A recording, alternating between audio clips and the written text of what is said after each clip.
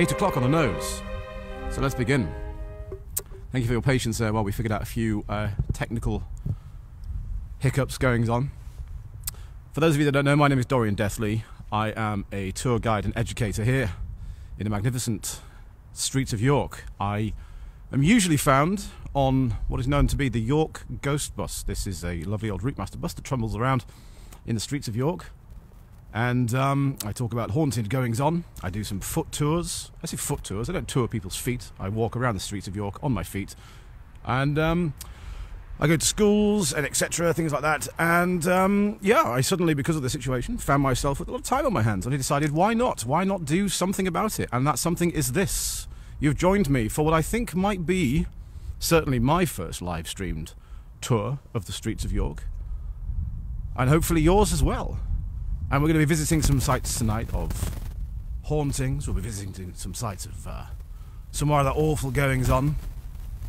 I'll try and keep it light, you know, and palatable and friendly in these stressful times. And hopefully you'll enjoy yourselves. Now, I'll mention this once at the beginning of the tour, and I'll mention it again towards the end. This is entirely free. It's entirely free. Sit back, enjoy yourselves, let your kids watch. It's going to be family-friendly. The PayPal is open, should you wish to chuck anything in, help with the tea and coffee fund. That'd be massively appreciated. There's a PayPal link thing somewhere on the page, paypal.me.DorianDeathly, something like that. If you have enjoyed it at the end of it, have a look. We'll post something a little bit more relevant on there. But apart from that, I'm pretty sure that we're ready to begin. So I'm going to turn off my ugly mug, and I'm going to spin the camera around, and I'm going to welcome you all to the York Minster. Good old York Minster. Now, if you've ever been to York, you might know this is quite the landmark. It is quite the landmark indeed. People travel around the world to spend time with this magnificent old bird. She's quite impressive. She is quite impressive. And the question I want to ask at this point is, what are ghosts? What are ghosts? Whether you believe or you don't, whether you think that they're merely a trick of the mind or figment of the imagination, there's really something to be said for them. People genuinely have become obsessed and enamored with the stories of ghosts and the rather peculiar and unexplained goings-on over the years. They really ballooned in the Victorian times. Ghostly stories, people gathering in taverns and theatres to listen to tales of horror and misery and fright. You can even liken them to the works of people like Charles Dickens. You know, the Christmas Carol these days seems like this incredibly tame and fun and almost jovial Christmas tale of Scrooge and the spirits that visit him. But in the olden days, it was genuinely terrifying. People would like sit in the theatre and just be absolutely horrified by the tales of this man's journey.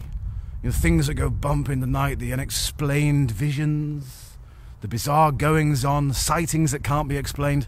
And before we get into the stories of the city of York tonight, I'm not just going to be talking about ghosts, I'm going to be talking about some of the rather interesting and horrifically concerning points within our history as well. There's a lot of stuff going on here. We're almost 2,000 years old of recorded history, let's not forget that. I want to tell you about the first encounter with the supernatural that I ever had. The sort of incident that started me on this journey, if you will. Now, it's an interesting one, this, because it actually rolls back to 1996. I was at a college in Scarborough at the time, and I was living, as most 16-year-olds are wont to do, with my mum, and she was working around the back of our house. Now, we lived in this old Victorian house in Scarborough, and she was doing some weeding around the back of the garden. It was about 11:30 in the morning, and unbeknownst to her, around this time I'd been quite ill. I actually had glandular fever, unknowns to me, and I had a bit of a scare, a bit of a shock, a bit of a fright. And at that moment, when my health dipped, I don't want to dramatically say anything untoward was going to happen to me. My mum, Lord bless her, said that she saw me at home. She heard a scuffling sound behind her. She turned round to face me, and there I was stood. I was wearing the clothes that she'd seen me in that morning, and I stood and I looked at her and I smiled and I turned and I walked away. She was rather confused by this because at the time She knew I was supposed to be at college. I was supposed to be not at home. And she ran around the corner to see where I was, and I wasn't there. And it wasn't until that evening I recovered, felt a bit ill, I came home, and she told me that she'd seen me, clear as day, clear as a bell. She saw me standing there in that garden. And she just held fast. And my mum's not like to say anything of this calibre. She's not, I would say, the sort of person that would make any bizarre claims to see something untoward. But there I was, standing as clear as a bell, clear as day. A doppelganger, I found out later on this is supposed to be. I've over the years researched all kinds of ghosts. I've read books of history. I've become somewhat obsessed with the supernatural. I've become somewhat obsessed with, indeed, the history of this magnificent old city that I live in. And on that note, further ado, we're going to begin. I'd like to welcome you all, first and foremost, to the tour. And we're going to begin here. If I can just flip this thing round. Come on now, come on now, come on now. There we go. With the York Minster. There she is. There she is. So around essentially at the moment, I would say, what is arguably the side door, the front door, the main door.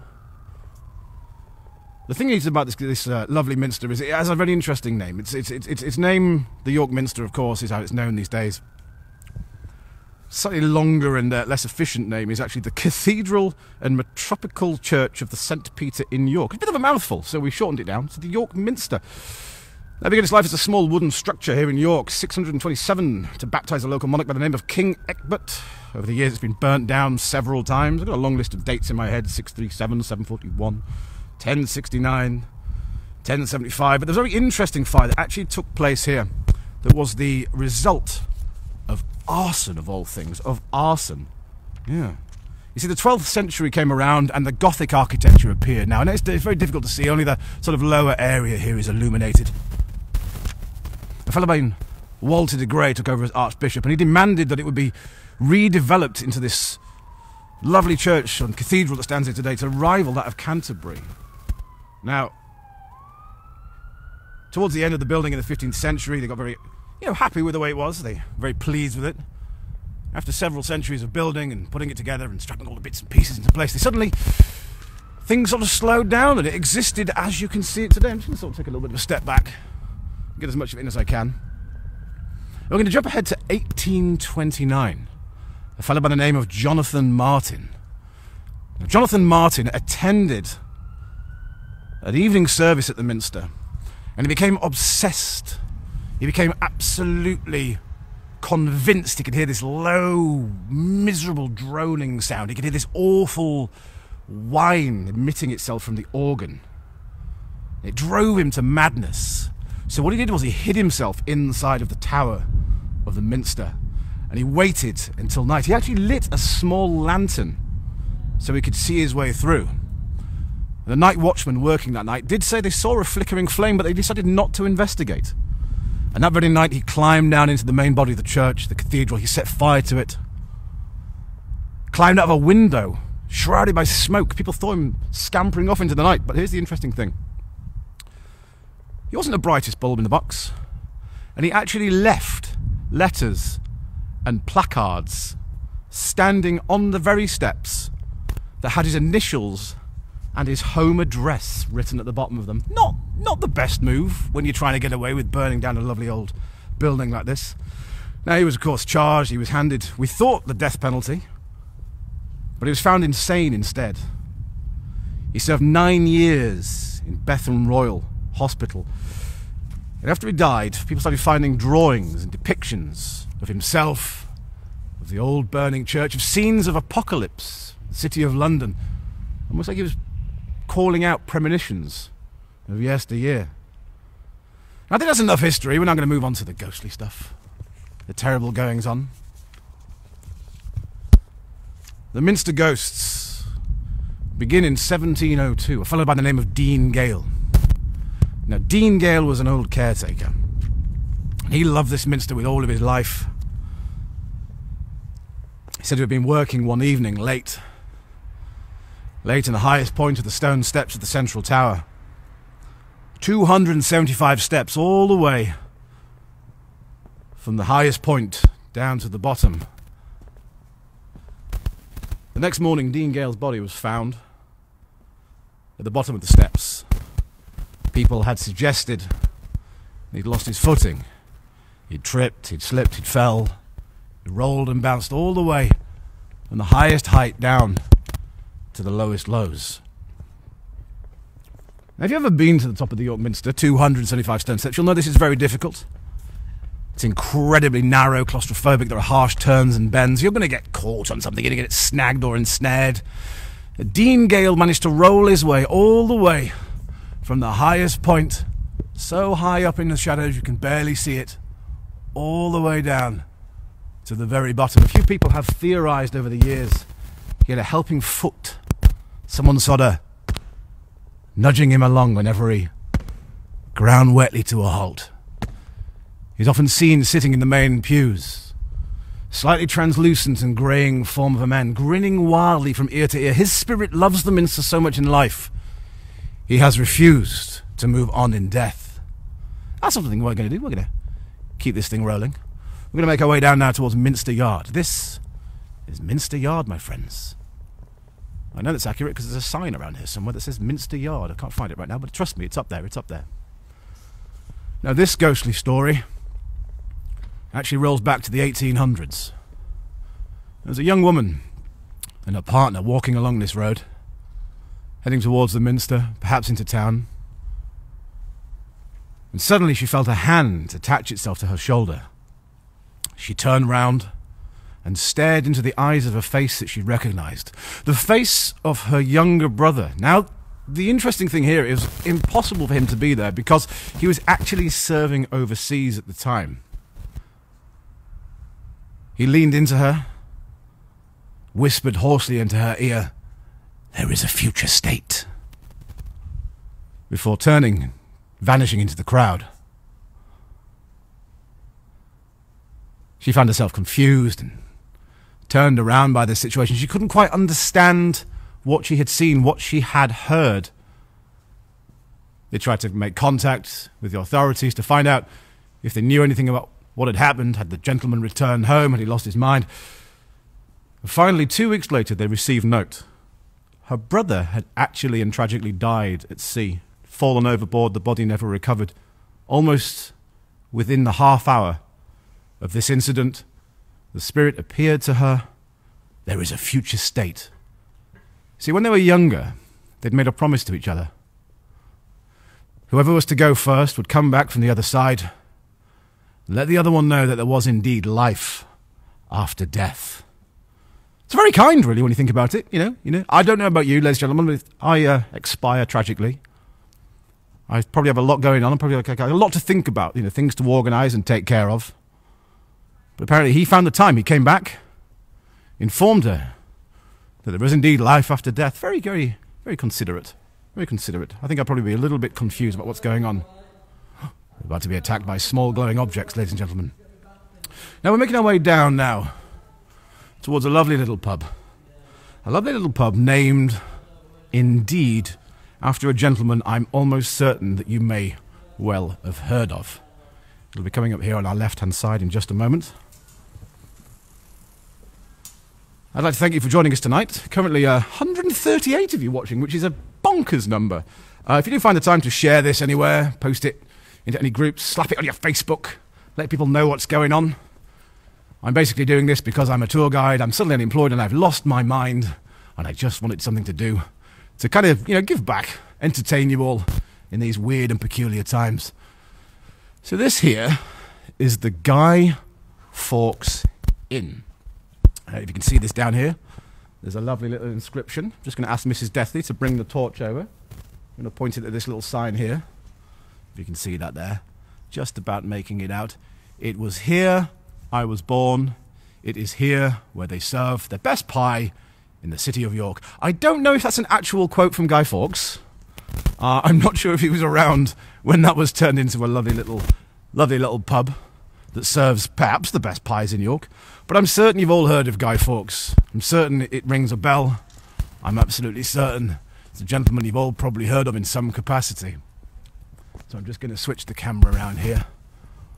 Boop, boop. There we go. I'm getting smoother at that every time I do it. Every single time I do it.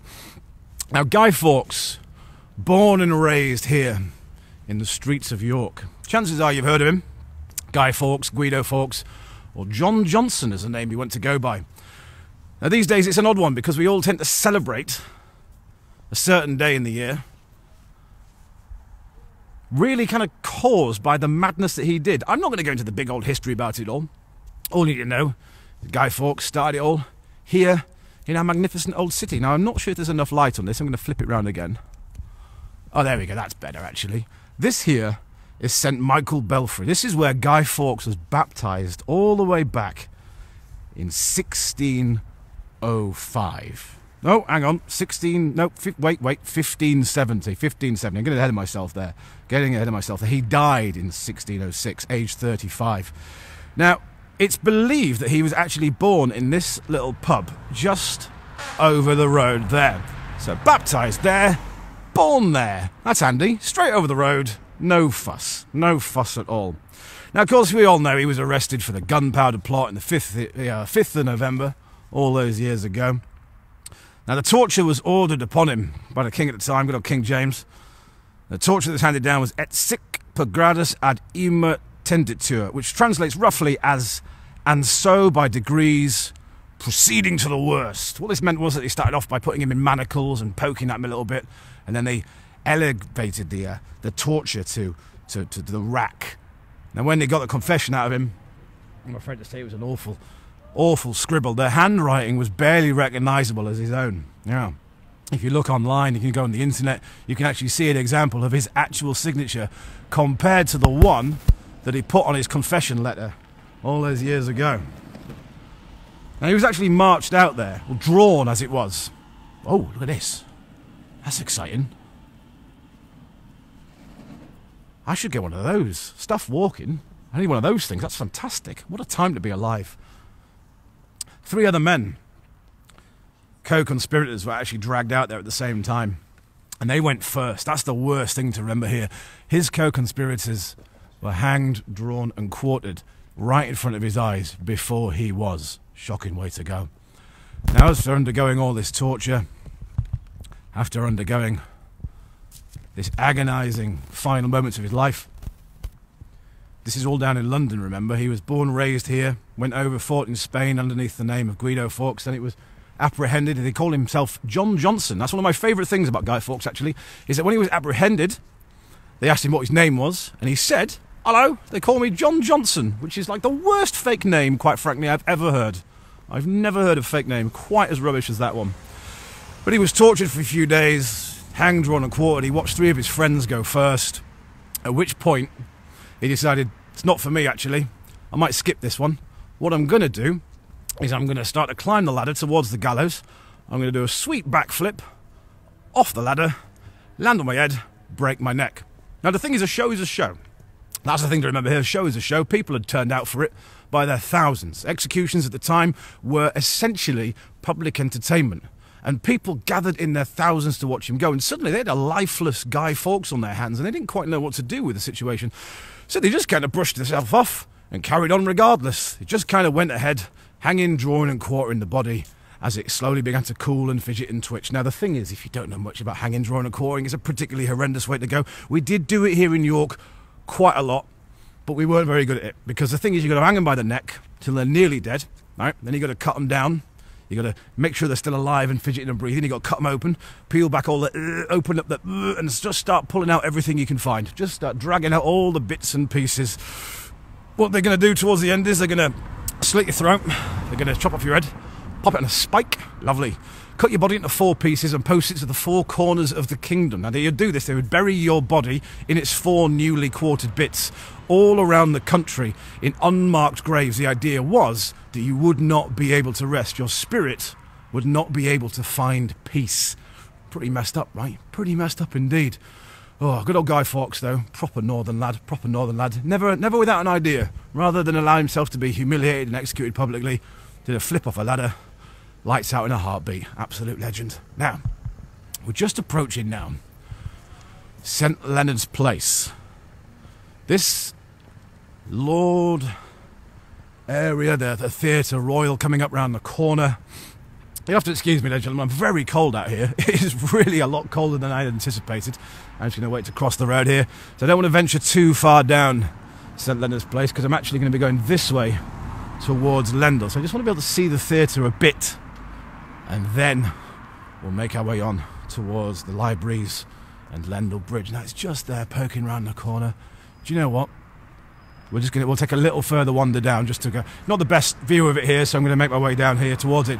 Now, this is the York Theatre Royal, and it's perhaps home, I believe, to one of the most famous ghosts in the entire city of York, the Grey Lady. Now, it's so famous that we've even got a gin named after them. Shout out to York Gin there. I'll be probably doing a few hollers, as the kids say, to small indie businesses. As I make my way around, I've all been affected by the situation that's currently unfurling. Now, this is somewhere that is on our bus route. This is somewhere we normally come down. You've got there Gillygate, heading down towards Booth and Bar, York St John University. But this here is the Theatre Royal of York. Lovely old Theatre Royal. Now, this dates back 275 years. I do apologise about the traffic sound. We won't hang around on any main roads for too long. It's actually built on top of the original foundations of St Leonard's Church Hospital Hospice. We'll be visiting the main site of that a little bit later on. You can see examples of the original Gothic architecture dating back olden times. There are small parts of that area inside that building where you can actually stand on top of glass blocks and look down at the original foundation stones dating back nearly 900 years. It's crazy, absolutely ludicrous. What I love about York, what I love about working here as a tour guide, is that everything is pretty much still here. You know, I'm not pointing at there's a proto-manger built on top of an old haunted nun house. Nun house? A nunnery, that's the real word. You know, it's all still here. It's all still there. And normally what I do is a lot more controlled and scripted than this. I'm kind of out riffing wildly with people wandering behind me going, this man's a lunatic, who's he even talking to? But yes, the Theatre Royal of York. 2 ghosts inhabit this space. The Grey Lady of York is one of them. Now, she was a nun, and she committed a sin that nuns certainly aren't allowed to do. Ooh, I've pressed something weird. One moment, everybody. Finger's no longer working. Oh, there we go. Double tap that. There we go, that's better. Now, there we go, that's where it's at. There's the theatre there. So, the lovely old theatre, the Grey Lady of York. Now, she was a nun. And as I say, she committed a sin that nuns really aren't supposed to do. Bit of the old rumpety-pumpety, bit of the old argy-bargy, bit of the old, you know, some of that, slap and tickle. Didn't do it once, didn't do it twice. Some people say that this lovely old nun made a habit out of it. No regrets, absolutely no apologies. Be prepared for dad jokes, there's going to be loads of them. Now, for her crimes, they actually threw her into a stone room, and then they are said to have bricked up the only doorway behind her. There was no windows, no way out. She unfortunately and tragically died alone in the darkness. Now, we know that she's still in there somewhere. Over the years, they have rejuvenated and reinvigorated the site. They have done their very, very best to make it the modern brilliance that it is today. But there has been a few odd goings-on. People say that they see figures, hooded robes moving around in the corridors. They hear a coarse, ragged whisper, "Let me out," over the headsets. They have said to have often heard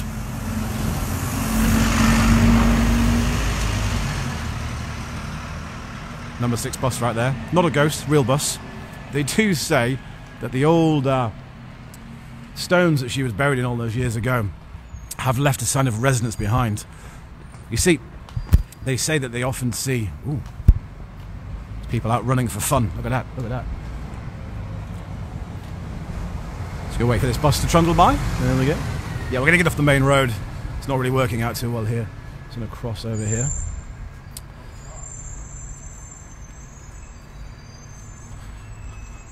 So as I was saying, they hear dry, brittle fingernails scraping at the inside of the walls. They hear her whisper, tumbling out into the night.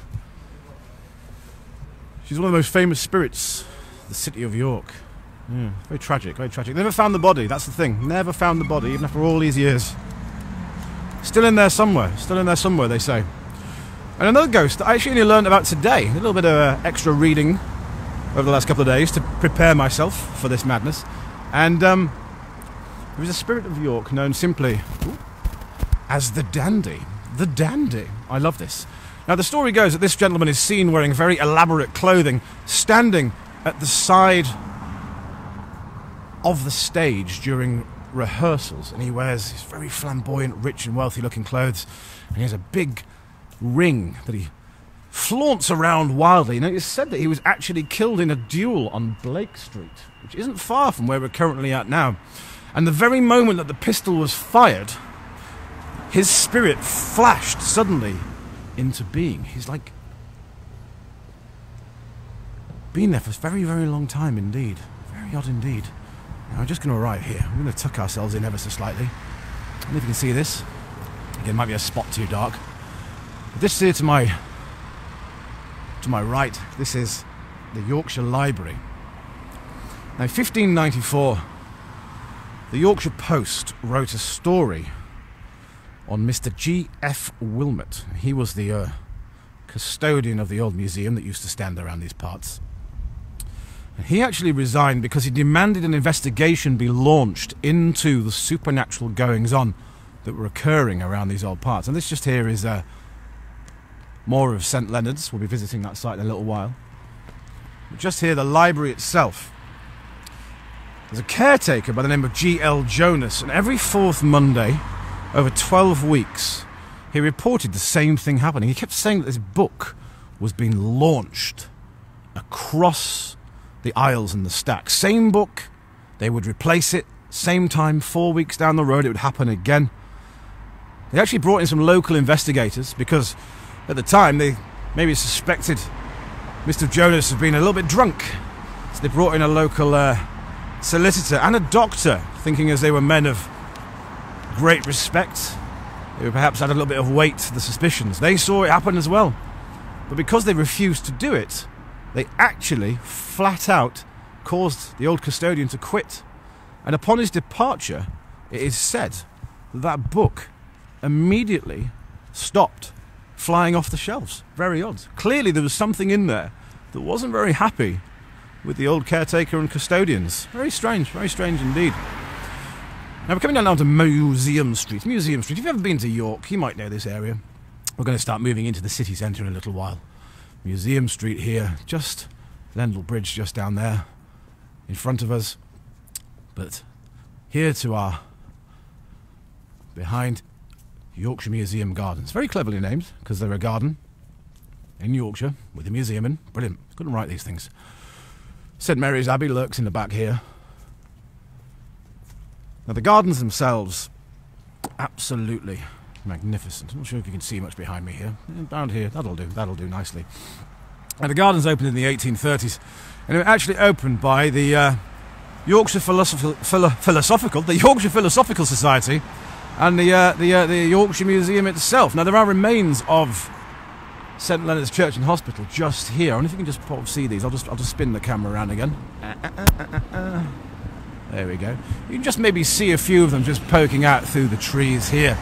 And these are open to the public. When the gardens are open, of course, you can make your way down through there. You can have a little bit of a wander through into the darker, shadier bits.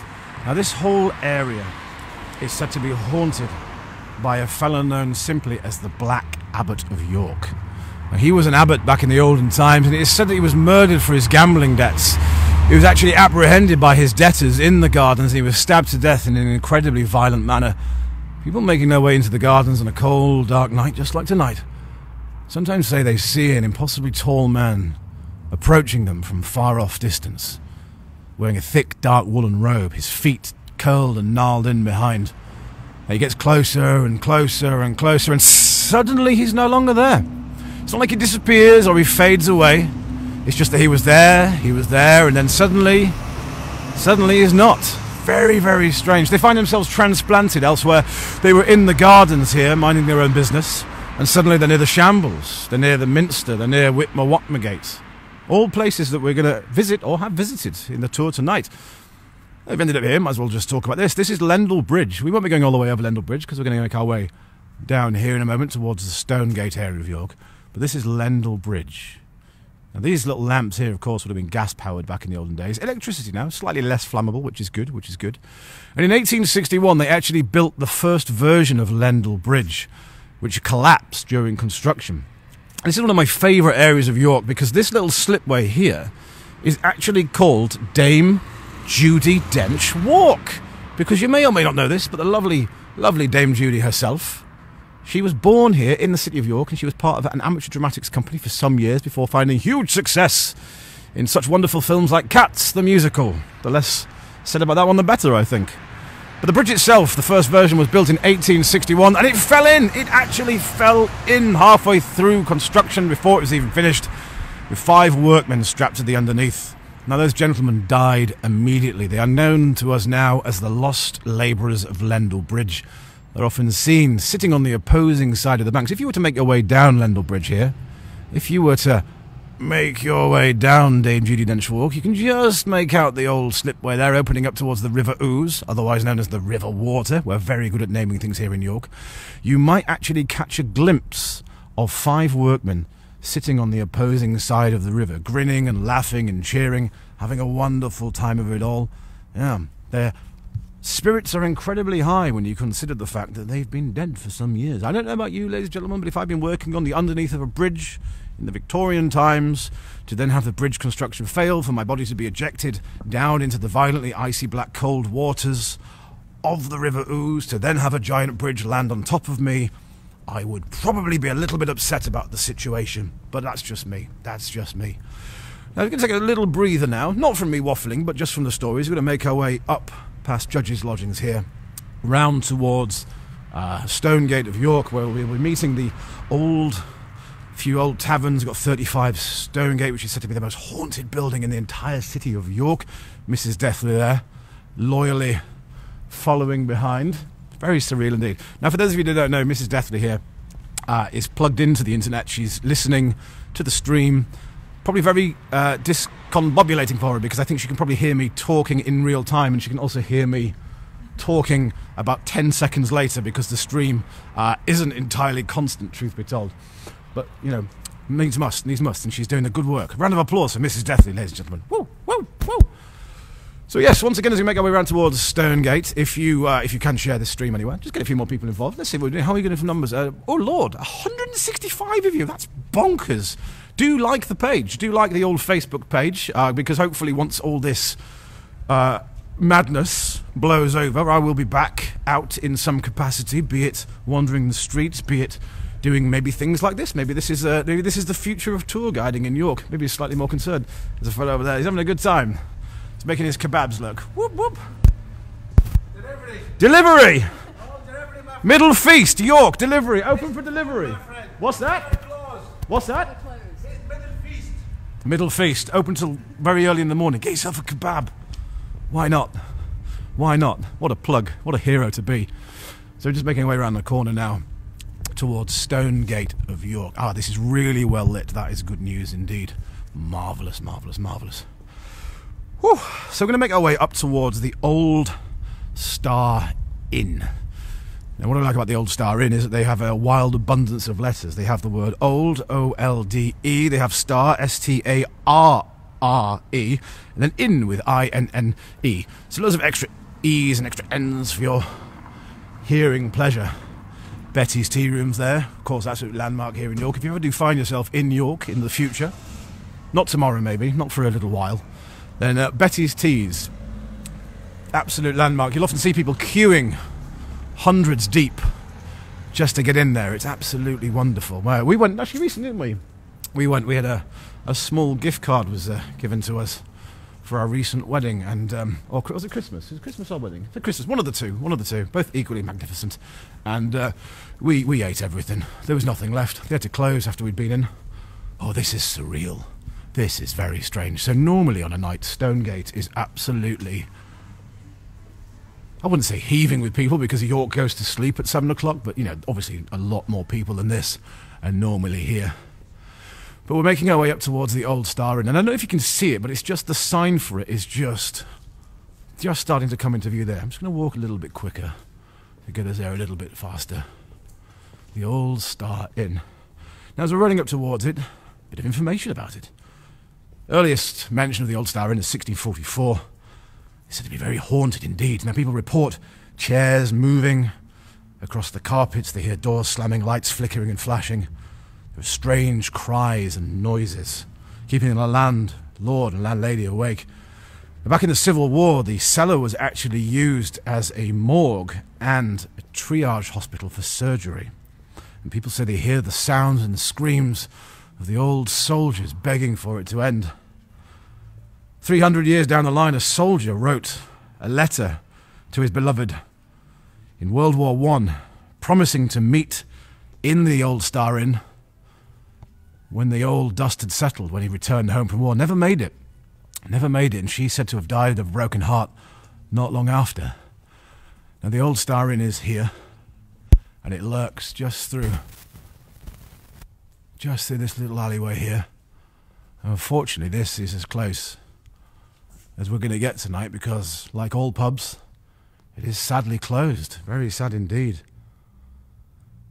Now, the spirits of the heartbroken pair are often seen moving around in the bar, searching for each other, desperately wanting to be reunited. Now, even though almost 100 years has passed, they still haven't found each other, which is incredibly upsetting. And this is a story that, as a cat owner and cat lover, probably distresses me the most out of anything that I do speak to you about tonight.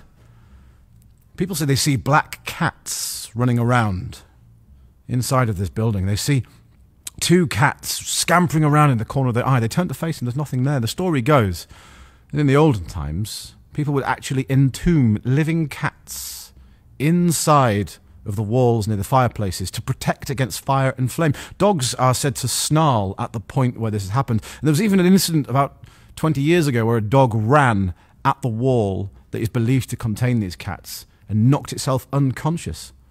They see figures sitting in the lower seating. People spot it out of the corner of their eye, they turn to face it, there's nothing there a second time. And the one that I really don't like is that young children often see an odd shape of a slightly twisted old woman clambering her way up a staircase, only ever spotted by the younger people within the tavern. Now we're going to come off Stonegate now. We're going to make our way into Coffee Yard. I'm just going to ask Mrs. Deathly what the time is. It is 20:38. 20:38, really? 40 minutes? That's crazy. I was worried we wouldn't have enough to talk about, but I'm obviously waffling on inanely. But here we are. So just up there is 35 Stonegate. That's an interesting one. In the olden days, I said the olden days, about 10, 15 years ago, there was actually a place called Haunted York up there. It's a residence that dated back to 1482. Proven habitation there 1,000 years ago. It was purchased by a fellow named Jonathan Kaner back in 1999. Builders disturbed something during the renovations, and they actually unearthed something, it is said. Because until that point, 35 Stonegate had reported a few hauntings. They'd seen a few spirits moving around in the corridors, and suddenly, out of nowhere, dozens of them apart just began to appear, including a very peculiar apparition, a fellow known simply as Tom, or Tall Tom. An incredibly tall fellow. He wears a distinct black outfit and a long, tall hat. And they actually at one point had the seance room operating in 35 Stonegate. You could go in there and you could actually attempt a seance. Right there and then. You could just have a little go at it. I actually went there about 10 years ago, 10, 15 years ago when I first came to York. And actually had a go, and it was a very, very peculiar place indeed. Now, you might have noticed, friends, that we're getting into the dark stuff now. I'd like to welcome you to a Snickleway. Now, if you're not familiar with what a Snickleway is, 3 very Yorkshire words: snicket, ginnel, and alleyway. Snicket, ginnel, and alleyway. We took them together, we squashed them in, and we made a Snickleway. Now, with the Snickleways of York, this is Coffee Yard. This is the longest Snickleway. It's 220 yards. It runs its way past off Stonegate towards the city centre, towards Richer Sounds, past Barley Hall. And it's a magnificent example of the old streets, the old twisty-turny ones. Now, these are a bit odd. It is advised that you don't do these on your own late at night because of a spirit known simply as the Bar Guest of York. Now, if you're not familiar with the Bar Guest of York, lucky you. Unfortunately, I'm about to change your world. Oh, look at this. Magnificent. If you can see up there, there's a face of an owl. 200 people. Oh, we've reached 200 people on the stream. That's magnificent. Thanks, everyone. Thanks for turning in. That's really, really appreciated. Really appreciated. This is helping me remain sane during these mad times. Now, the Bar Guest of York otherwise translates ghost, or guest. Guest was the original translation. Pronunciation, that's the word I'm trying to say. The original pronunciation. Again, it's very cold out here. I'm starting to sniff horrifically. They actually pronounced it guest back in the olden days. And bar guest comes from either the old saying town ghost or the Germanic bear guest or bar guest or bear ghost. Now, it is said to appear as an image of an incredibly large black dog with blood red eyes. People making their way through the Snickelways of York often encounter this odd sensation as if they've been followed, as if they've been judged, as if they've been watched. Now, it is said if the bar guest pushes its way past you and you find yourself tottering out of the way, you'll feel an immense sensation of relief, as if the bar guest has departed, as if it has pushed its way past you and you are safe to go about your business. If it follows you home, this sensation, if you make your way all the way through the Snickelway, all 220 yards to the other side, you're still going to feel as if it's there. Unfortunately, things are not going to go well for you at all. It is said that you are cursed, you are marked by the bar guest itself. This dog would often appear during funerals of wealthy and important individuals, would be followed along by a procession of other dogs howling and barking horrifically as if something very bizarre was about to unfurl. If you get in the way of the bar guest, if you try to confront it, it is said to mark you with a claw or a wound that will never heal. And that brings us out through Coffee Yard to Stonegate. Now, one of the things I really like about the old Snickelways of York is that for someone of my height, look at that, bam, bam, absolutely going to clamp myself on the head, really bad. I've got to actually stoop down and back it up to get through there. Very, very strange indeed, very strange indeed. Mrs. Deathly, I could hear myself then, that was very off-putting. Suddenly I was like, blah, blah, blah, blah, blah, blah, blah, blah. So this is Grape Lane. We're on Grape Lane now. Home to, quick shout out there, that's 1331 restaurant up there and the Cheese Trader. In York, my friends, we have an entire shop dedicated to cheese. And I couldn't be more proud of this fact. If you do find yourself in York in the future, please do pop down to Grape Lane. Now, Grape Lane's an interesting one because I'd love to tell you what the original translation of Grape Lane was, but I can't because it's too rude.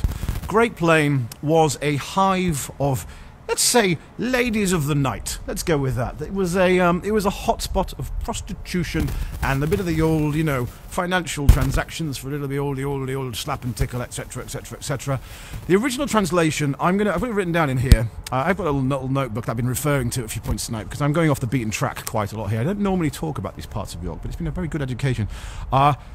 First word of a three-worded street name was Grope. And then there was another word, and it was Lane. Now, the closest I'm daring to give you is, at one point, it was known as Grope Count Lane. And that is as close to the sun as I am willing to fly, ladies and gentlemen. No more than that. Now, around just through the other side here, past these buildings, is Low Petergate. I was going to go down there, but I've realised that I've been banging on for quite a bit, so I'm just going to skip that bit out, and I'm going to go straight to a part of York that I have no doubt is the one that you're probably the most excited to encounter. If you're going to come to York and visit our fair city, then chances are this is going to be something on your list to do. This is going to be one of the places you can go. You might just be able to make up behind me here. I think I'm on the right street. Everything got the lights on. There is sometimes a view of the York Minster behind me, but I don't think at the moment. No, I'm not even on the right street. It is in that direction, but it's one street over where you get a little bit of a view of it. Now we're going to make our way down. We're going to go over Church Street past Swinegate. Ooh, quick thing while we're making our way through. If you're ever in York, you'll notice a lot of our streets are actually named something something gate. Something gate, something something gate. Gate is an old word, and it means street. It literally translates gate equals street. Easy as that. It's normally something to do with something nearby. Street. Yeah, something nearby, street. So let's go for example, Gilligate, that's near the Theatre Royal. Gilligate used to have an old church at the end of it, which was a huge plague pit back in the 1600s, 3,500 dead, all buried in the same spot. Gilligate, Giles Street, simple as that. There's loads of them all over the place. Colliergate, High Petergate, Low Petergate, Micklegate, Monkgate, Swinegate, Skeldergate. The list goes on. So there we go. If you ever walk around York, gate equals street. But we're now approaching King Square. King Square, and of course, the Shambles of York. So I think you've seen my ugly mug long enough, and we're going to make our way round here into the Shambles of York. Now, I mentioned the Bar Guest earlier on, and I do love this. There's a little shop here on the Shambles that is called Bar Guest. Genuinely love it. So the Shambles, there we have it. Oh, look at the state of that. Look at the actual state of the place.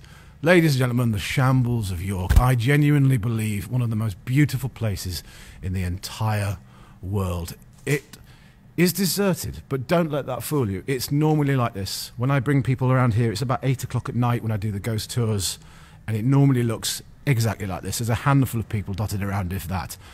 We've got all manner of shops, old-fashioned sweet shops. You've got the Ghost Merchants here, which is a magnificent store. I do mention it nightly on my tour. The Ghost Merchants is a Victorian idea. Now, the idea here is it fortune and fortitude, I believe is their saying? Fortune and fortitude. And I don't know if you can see them. I think they probably have cleared... Oh, no, the shelves. They're all there on the shelves. Lovely, lovely little people. Tiny little ghosts. You can take home a ghost in a box. Maybe there's one of them just about there. Look at that. Ghost in a box. Beautiful. Absolutely adorable. They're all handmade up there in the higher reaches. Absolutely fantastic. Now, there's an interesting spirit actually attached to this place, known simply... Well, it's an odd one, because we're not entirely sure who she is, where she comes from. All we know is that she attaches herself to the waits of York in the olden days. Now, long before the internet, long before news and social media, the way that people would let people know that things were going wrong here in the streets of York was with music. The waits of York would literally walk up and down the streets of York playing music to alert people, to let people know that everything was going okay, that there were no problems. If you heard the music of the waits of York, it meant that everything was all right, and you didn't need to panic. You could keep yourself tucked away at night, and it would be absolutely fine. At some point during their performances here in York, they started to notice that they were being followed by a woman wearing a white dress, and she would dance and twirl and spin and pirouette.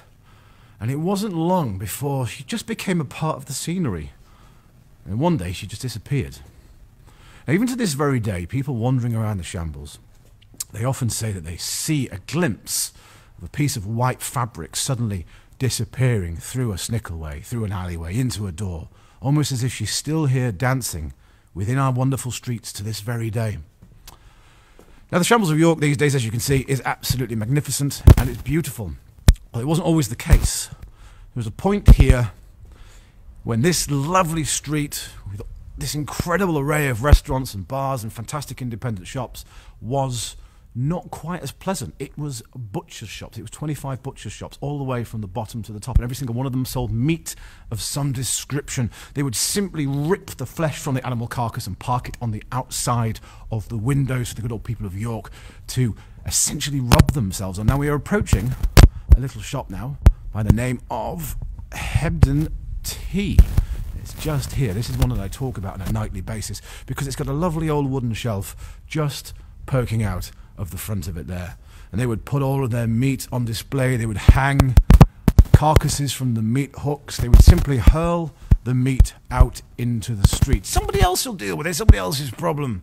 They would simply hurl and discard all of the urine and the feces and the offal just out into the street. Now, the abattoirs, or the slaughterhouses, were in the middle windows. The shops would be down on the lower ones, leaving, of course, rooms to rent. Nice and high. They were cheap because smells rise. You were living above a slaughterhouse. They would simply hurl it out into the street. All of the waste would ooze and trickle its way down this street, ultimately to park itself outside the front door of Greg's. There's a massive Greg's down at the bottom of Shambles. I believe it was added with a sense of irony. Oh, no. A little Snickle there. Now this one's a bit of an interesting one, very quickly. This is one part of Whitmer-Watmer-Gate. Whitmer-Watmer-Gate, one of the most fantastically named streets in New York. It's very short, it literally starts around the corner, it comes through here. Translates into my favourite one, Neither Here Nor There Street, which is fantastic, because it's literally about 12 metres long. Americans based here in the Second World War just started calling it Walla Walla Gate because they couldn't be asked to pronounce it properly. Thanks, Americans. Lovely stuff indeed.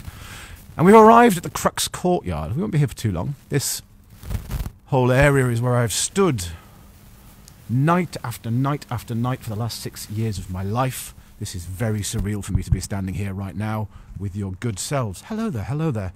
If you've ever joined me for one of my Ghost Bus tours before, you'll know that this is one of the bits where I get everybody off the bus. We have a little bit of a wander around to see what's going on. Because it stands here at the bottom of the Shambles, we've got the old parish hall of the Crux behind me there, and then just over the road we have the Golden Fleece of York, dating back to 1503, said to be one of the most haunted pubs in the entire city of York, if not the entire country. Now I'm just going to flip this round. I'm not entirely sure that you'll be able to see it in the darkness. There we go. Well, there you go, marvellous. Just about between the Greg's there and between York Gin. That is the Golden Fleece of York. In fact, let's get a little bit closer to it. Let's cross over the road and see what we can see. Like all the pubs, of course, it's currently shrouded in darkness, which is very sad. But it'll be back in no time. We will prevail. The streets of York will thrive once again. And I'll be able to tell everyone about these horrible, miserable goings-on and hauntings and whatnot. So, over we go. The Golden Fleece of York, here she is. Now, the Golden Fleece of York prides itself on being an incredibly haunted pub.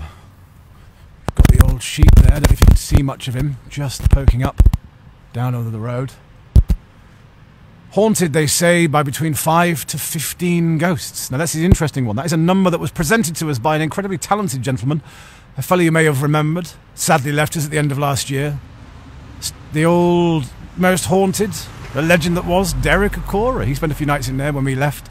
We asked him how many ghosts he believed to inhabit. He replied between 5 to 15, which is an incredibly large margin for error. Now, my favourite ghost is that of a fellow named Jeff Monroe. Jeff Monroe was actually a ghost, or is a ghost now, I should say. It's the fuzz. Nobody move, it's the fuzz. I'm just going to wait for this van to go by. Noisy boy. Oh, he's showing off, look. Now, Jeff Monroe was a Canadian airman who parachuted down into York. Now, this is an interesting one because his ghostly tale actually has a couple of origins. And it's up to you which one you'd like to believe. Now, the one I've heard is, oh, security lights, that's very bright.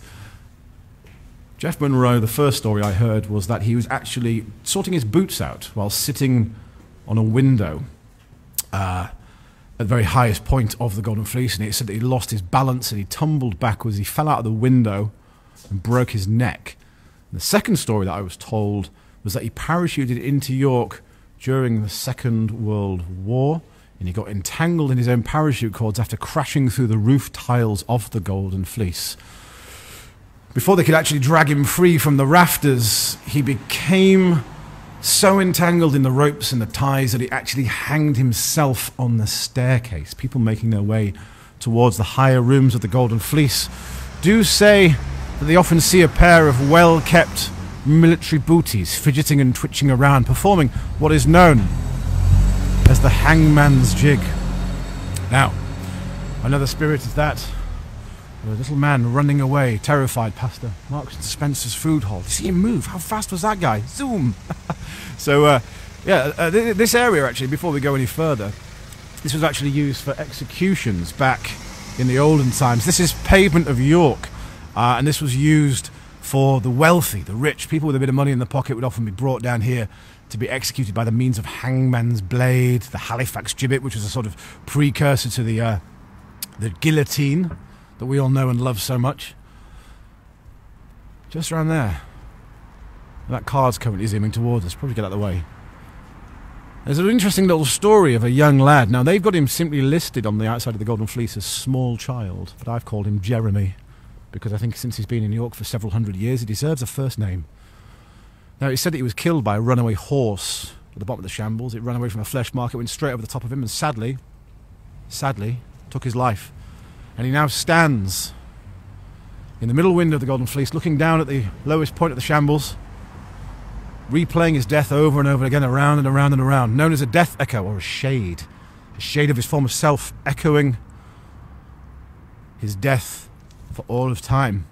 And the story even goes further. It said that when a gentleman was decapitated there with such ferocity, the axeman's blade swung so harshly that the head jettisoned itself off the torso and missed the basket. A small child is said to have grabbed the head and passed it back up to the executioner, kind of like, do you want your ball back? Absolutely outrageous.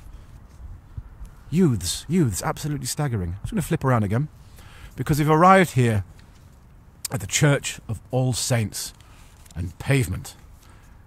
Now, here's the thing. This magnificent old church is actually said to have been constructed around the 14th century, and it is said that there are indeed 34 Lord Mayors of York buried underneath that there very church. Now, this is something you can't really escape here in York, and I'll tell you a little bit more about it in a second. You've got the lantern there on the top of it. It's visible throughout the entire city. It's one of the most beautiful pieces of architecture within the entire city of York. It stands here at the bottom of Coney Street, which, as you can see at the moment, is absolutely isolated. For years of my life, I've seen a small kebab van just around there, just a little tiny kebab van around there, but unfortunately now no longer standing. Oh, what dark times these are indeed. Now, the toll in York here is said now to be over 500,000, if not 600,000 and climbing, as if the streets of York are slowly going to begin to upheave and rise their way due to the congestion. And when you hear that number, 500,000 dead, you think, well, that's outrageous. Scandalous. There can't possibly be that many dead people underneath the streets of York. But then you do the maths. You have to remember, my friends, we have, over the years, since we started recording history back in 71 AD when the Romans arrived, and of course there was stuff going on here long before then as well. People have, over the years, encountered Roman invasions, Anglo-Saxons, Normans, Vikings, 2 world wars. We're the capital city of executions for 1,000 years. We've had outbreaks of the Black Death, of cholera, of typhus, 6 outbreaks of the bubonic, the pneumonic, the septicemic plague. It's suddenly not that scandalous to imagine that so many people have lost their lives and had to, of course, be buried somewhere underneath the streets of York. It's the price we pay for this magnificent and rich old history. And we're making our way down now towards the Coppergate area of York. Now, if you've ever been to York, chances are you know where we are about to go. This Coppergate Walk, the Coppergate Shopping Centre. And normally during the day you can't move for people here. Over the last couple of days I've seen photographs. This is the first time I've actually been out of the house in a little while. Oh, what lovely timing that is. There's the bell of the Church of All Saints tolling. How good is that?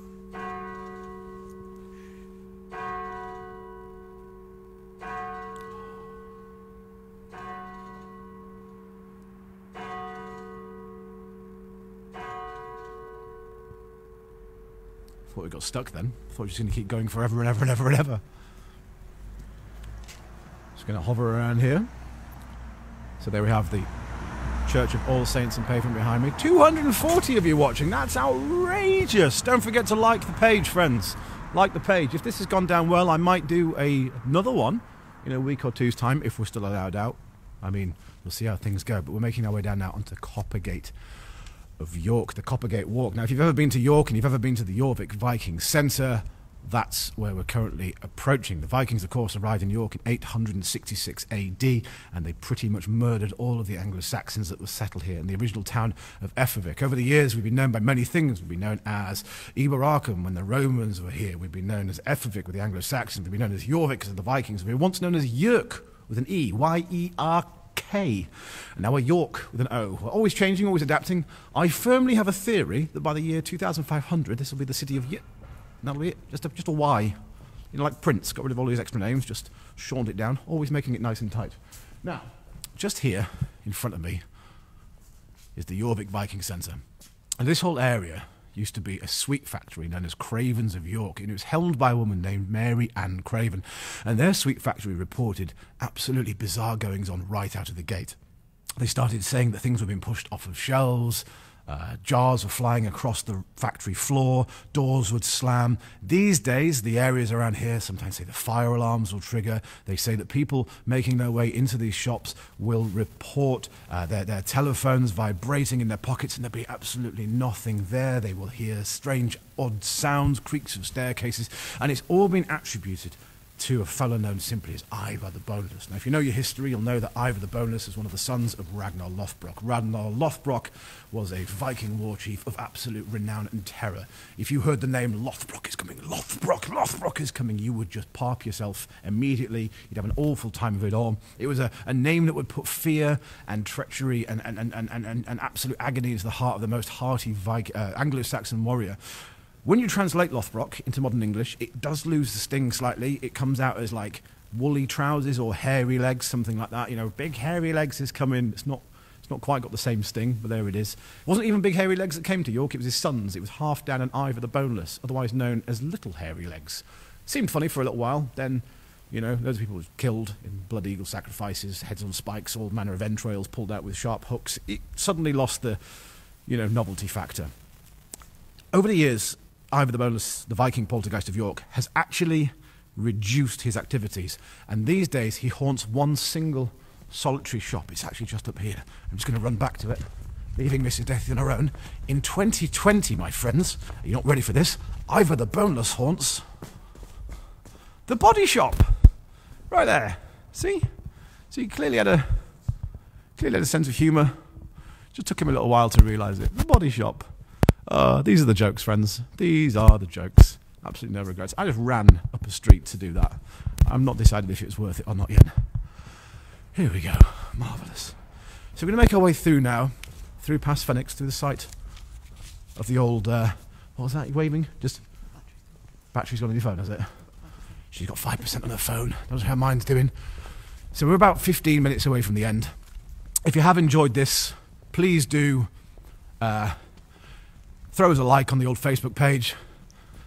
Feel free to leave a little review on Facebook, because I've picked up a few of those over the times, and I will be hopefully launching some kind of more rehearsed and articulate walks. I hope this has been clear and concise to some degree. As I said, I'm riffing most of it. I've got all the facts kind of noted down here and stuffed in my head. But it is a little bit out of what I normally do. So normally I drive around on this old bus, and we have a prescribed route, and I do lots of work with schools and education. It's normally a little bit more prepared than this. This has perhaps been a little bit more flying in the face of the chaos of it all. But we're making our way now through towards the castle car park, towards the York Castle, and of course towards Clifford's Tower. So I'm going to turn away from my face once again. Double tap, come on now. My fingers are so cold, they're not registering properly. Now, I'm not sure what the lighting situation is going to be like here, but as we come round the corner, you can see the courthouse there, you can see the castle itself, and there's Clifford's Tower. There's the money shot. Look at that. Boom. So the Vikings arrive in 866 AD, and they take a real shine to the place, and they decide they want to keep it for themselves. So what they do is they build a defensive mound right here. This big old hill. This is long before the stone tower appears. This is the late 800s. The idea being the higher up you are, the easier it is to murder people trying to invade your city. Now, once again, this is Castle Car Park. This is normally chock-a-block with cars. And as you can see, there's only a handful. A few brave souls have ventured out into the night. But back to Clifford's Tower. The Vikings built a hill here. They built another one on the side of the River Ouse. The River Ouse is just there beyond those buildings. The River Foss is just down there, tucked away behind those ones. The fork of the river, just over yonder, over the Castle Museum, where the River Ouse and the Foss combine. The Foss ceases to be, and the Ouse takes over entirely. The idea was, as I say, the higher up you were, the easier it was to defend people. Now I'm going to go this way around, because I can already hear there's an anti-youth alarm. And I'm very pleased to say, approaching 40 years old, I can still hear the anti-youth alarm, so that says that I'm clearly looking after myself. We've got the lovely daffodils and flowers there. I'm not sure how many you can see in the current light. Now, William the Conqueror enters the situation in the 1000s. He builds a wooden fort on top of this hill. It's the first example of the Motte and Bailey Castle. The Vikings knock it down. He builds another one the following year in 1070. The Vikings actually leave it alone in a rare act of compromise. You know, they weren't known for being the most civilised of people. We fast forward to the 1200s. They build the stone one here, using the same stones as the York Minster and the city walls. Now, it was never branded as a site of execution. It was used as a torture house, as a royal mint. It was used as a residence for the royal family of York to live in. Just going to flip round again. I think my fingers to work. Wait for it. Oh, this is terrible. Every time I press the screen, something really random happens. There we go. Come on. One moment. Do you know what? Where's the... I'm going to use that button instead. There we go. That's better. Got there in the end, didn't we? As I was saying, it was never actually sanctioned as a site of execution, although a fellow named Robert Aske lost his life there in the 1500s. Now, what he did was, he spoke out against King Henry VIII.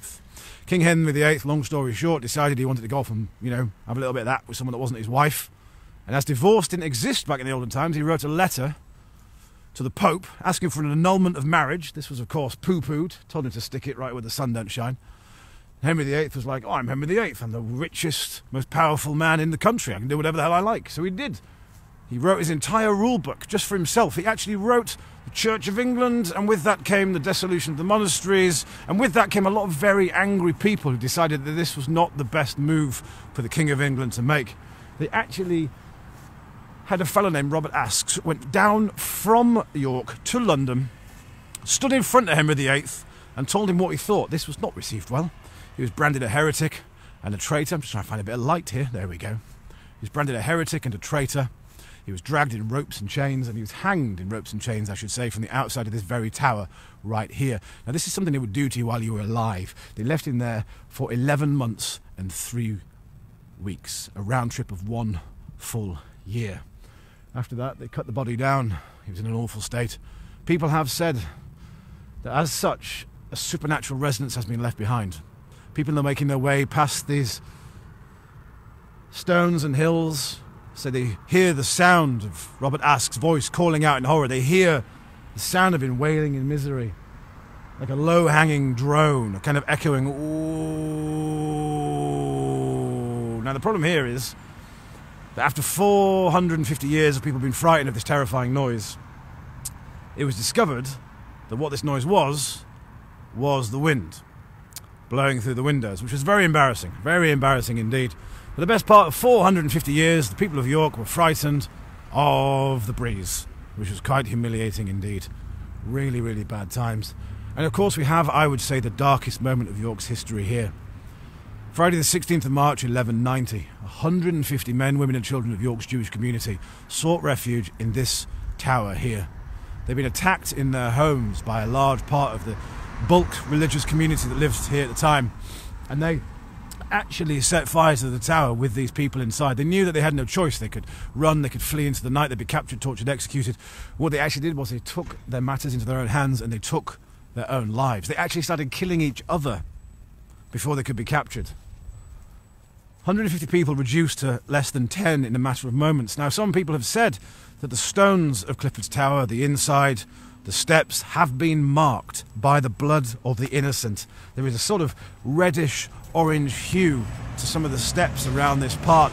The people have said it's the blood of the innocent that was spilled on all those years ago. Again, like the windows and the howling winds, the scary story was poo-pooed when we found out that what it actually was a mineral deposit of copper running through the stones, which isn't quite as frightening, all things considered. And now, friends, we're going to head into St George's Field area of York. This is the site of my favourite story in the entire city of York. Now, I'm just going to be a bit careful here because there's some youths on bicycles and they're eyeing me up. They see a man with a selfie stick and a microphone and they think, fair game indeed. Now, this is the bit I wanted to go to. St George's Field. Thank you, Mrs. Deathly. Around this part was actually used for public executions back in the 1800s. We started executing people here in York around 1379 publicly. out at the Knavesmire. Knavesmire of York is a hanging ground out near the racecourse where the Torrey's chocolate factory currently stands, and it's incredibly popular. You've got to remember, at the height of industry, it was absolute entertainment. People would come from miles around just to watch executions take place, and this site was no different. This was one of the last standing sites of executions here in York before they made them private, before they took them away from public eye, and they started executing people behind closed doors inside of the castle. Now, this story actually goes back to the middle of the 1800s. A fella named William Dove.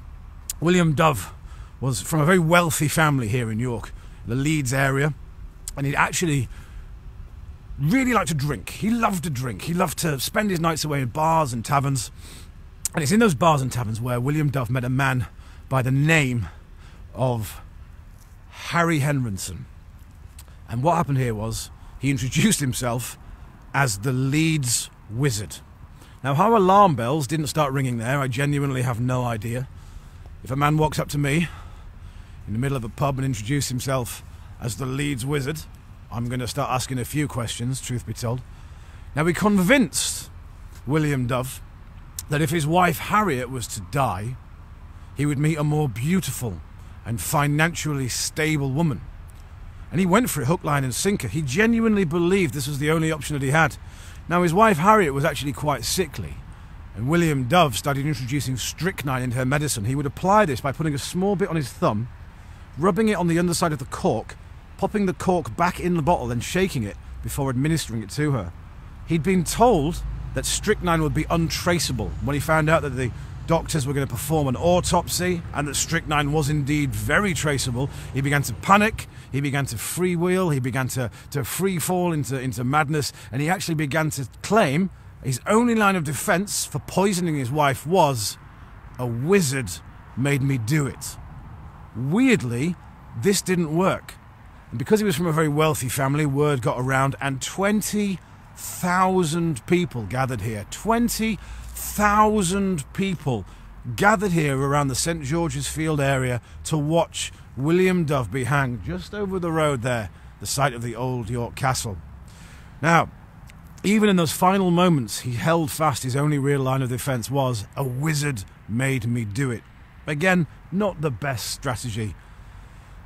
20,000 people is an insane number. Now, we have all manner of public events here in York. We try all sorts to get people to come into the city. 20,000 is good innings. To give you context, 2019, Rod Stewart played at the racecourse. 30,000 came to York and the city broke. We couldn't contend with that volume of people. I've often said, often met with some dark looks, imagine how many people would come out for it if we hanged Rod Stewart here in York. I'm not saying we should. I'm just saying, you've got to be creative in these difficult times. Now, when they hanged him, it wasn't the smoothest. When you're going to hang someone by the neck, you're normally going to want to put the noose around the neck. You want to make them drop about yay high, couple of feet. The noose will pull tight with a wet snap. The weight of the body will take them off. In the case of William Dove, he said that he struggled and gasped for about 15 to 20 minutes. Awful way to go. And that's where the haunting comes into it. People making their way through St. George's Field, underneath the ironworks of the bridges behind me. They often say that they see him, William Dove's spirit, hanging out up high in the trees, perched there staring down at them. They say that they see him up high in the metalworks of the old bridge there. They hear a soft, scuffling sound. The sounds of a man's feet trying desperately to gather purchase. They look up into the rafters and they actually see the soles of William Dove's feet, still splattered with dirt and mud, desperately, agonizingly trying to grasp hold for purchase.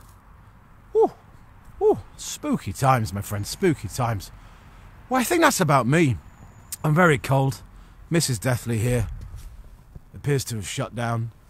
She's dressed like Kenny from South Park, but like a sort of evil-looking version of him. I'm going to sign off now, and I hope you've enjoyed yourself with me tonight. I hope you're safe and sound. I hope that you're secure and positive. Keep looking after yourself. Keep taking care. As I say, if you have enjoyed this, if you've learnt anything, be horrified by anything, don't be silly. York's wonderful. When the sun's up and it's nice and hustling and bustling, it's a fantastic place to be. But do like the page. Do comment on this, whatever, leave little reviews on the Facebook thing. I'll be posting up a link to the PayPal if you feel the urge to chuck a few quid my way. Go for it. Why not? It'll all help. It'll all add up. Tea and coffee fund. We got a house. I like the house. Like to be living in the house by the end of it. I've got a few creative ideas, as I'm sure we all do in these bizarre and difficult times, but I thought I'd do something rather than sit at home and feel sorry for myself. But that's me, Dorian Deathly, bizarre and twisted tour guide of York, saying thank you very much for joining me. I'm staggered by how many people turned out. Absolutely over the moon with that. I will leave this video up for a couple of days and then take it down, because obviously it's a little bit ragged and unprepared to what I normally do. I think I've been waffling on for... What time is it now? She's looking slowly at the phone. 9:16. It's an hour and 15 there. That's an hour and 15 of some hardcore, ghostly, horrible knowledge. But yeah, I'm done. I'm going to sign off. Cheers, guys. Take care. Look after yourself.